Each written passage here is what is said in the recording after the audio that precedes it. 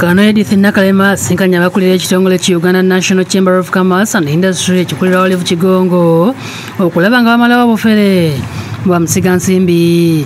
Ensinkane ndibadde ku ofisi y'akakiiko ka State House Investors Protection Unit ku Lumumba Avenue Nakasero mu Kampala era nga bakubaganyiza ebirowoozo ku ngeri y'okumalawo abafera bamusiga nsimbi abajja kuno okusiga ensimbi. Nakalema ategeeza nga bwe yamaze dda okuwandiikira ebitongole ebyokwerinda okula ekyayiso n'ekyayiso bakole ku nsonga y'abantu abajja kuno nga bayinvesita ne badda ku mirimu egyandikoleddwa bannansi. Foreign investors betwetaaga naye ate abagenda ne bakwata ku busuubuzi buno buli mu retail obutonotono ne bagenda ddala ne mu hawking n'abajjukiza nti already government eri mu kukola ku ekyo. Asiimye aba National Chamber of Commerce olw'okujja okulaba bwe bayinza okolagana awamu n'akakiiko kakulira okumalawo abafera bamusiga nsimbi. Akulira ekitongole kino Kigongo alaajanidde gavumenti okuziyiza abazimba amakolero mu ntobazi kyagamba nkitatanya obutonde bw'ensi.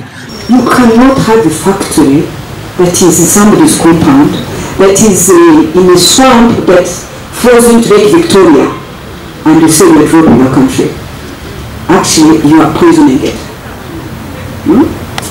It really breaks my heart. Ne bakulembera babuulidde COL Nakalema ebasoomooza mulimu gwabwe akati baagala gavumenti esseewo amateeka amakakali okusobozesa ebintu okutambula obulungi. In terms of licensing and also giving immigration, residence permits to some of the foreigners here who disguise as investors, but in actual fact, they are shop owners. Come from everywhere, every corner, they just want to do business.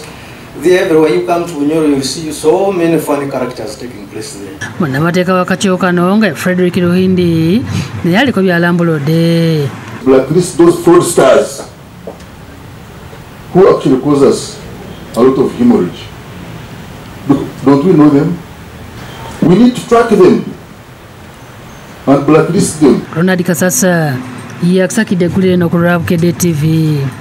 They function